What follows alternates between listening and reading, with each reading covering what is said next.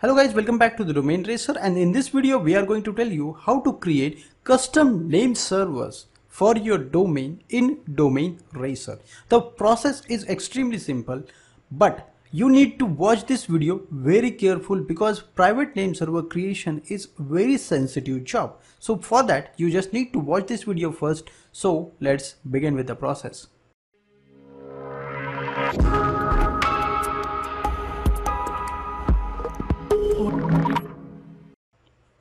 The very first, we can go to the domain section and open a domain. For demonstration, we are using a domain called as a DomainRacer.review. And then in the next tab, I'm going to open a service that is a web hosting service. And here we are using a DomainRacer web hosting service. So click here. Here, don't be confused. This is a web hosting and this is a domain control panel and this is a hosting control panel. Here, if you scroll down, you will find the name servers with a IP addresses. So you need to use these IP addresses to configure your private name server or custom name servers. Now go to the domain section and click on private name servers. The names might be private name server, custom name servers, or a white label name servers. Here make sure that you can able to perform only 3 operations: adding a new or modifying it and delete it. Here make sure that if you are doing at the first time, you just need to directly enter here NS1 and the IP address. So this is the IP address and here paste. Suppose mistakenly you did some mistake and click on save and you never remember this IP address, then you cannot able to modify it or add new entry because it's already added into database. So in this case you can able to add here NS1 and click on save changes, means it will delete NS1 entry from the database. So here you need to do a practice that if you are entering any new record, make sure that enter properly. If it is getting mistake, then you can able to delete directly.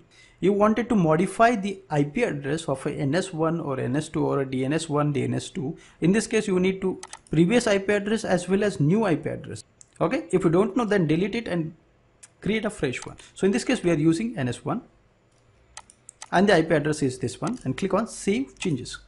So this video has 2 parts. First one is domain end IP configuration and second one is at hosting end IP configuration. First part we are doing here. Now the second IP, ns2.domainracer.review. So this is the IP address we can able to use and click and paste. Save changes. Now we had added 2 DNS records, or you can say a name servers or a private name servers in our database. So from domain provider end, we had completed our IP and name server configuration. Now we have to go to the web hosting control panel. For that, you can able to directly click on login to WHM. You cannot able to go with the cPanel. You need to go with WHM because it's an easy process. Now scroll down and look for the section edit DNS zone. And always make sure that you have set NS1 to this and NS2 to this. So here you need to select a domain name. So in this case we are using DomainRacer.review and edit it. So this is a hosting panel end configuration. So scroll down and here check for the any entry that is available, NS1 or NS2. If available, then modify it. If it is not, then create a new one. So in this case NS1 and NS2.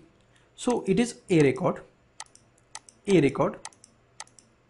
Okay, do very properly. Single mistakes will cause a problem. Because of that, please watch video very carefully first and then perform. So this is IP address. This is NS1 IP address. Second NS2 IP address. So these are the 2 IP addresses we had entered.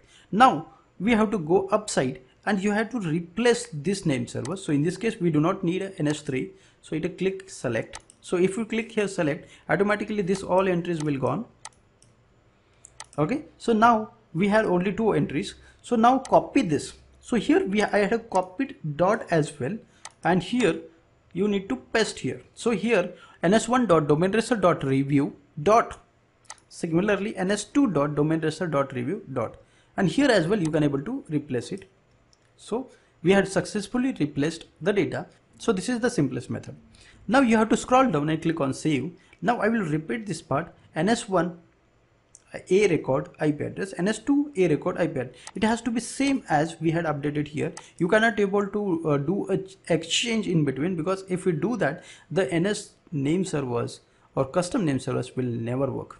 Okay, so this is the two thing. If it is already exists, then remove it or modify it with these two IP addresses. And here always you need to add your name servers, ns1.domain.registrar, and at the end you have to enter a dot and click on save. Okay, now you have to re-verify it. Click on edit DNS zone. We are telling you this because it's a very critical job, and if you are doing any mistakes, you need to re-verify it, so you will avoid the mistake. You might think that there is some mistakes happen, then you can able to click on reset DNS zone and then reset it to a default one. Then you can restart all the steps.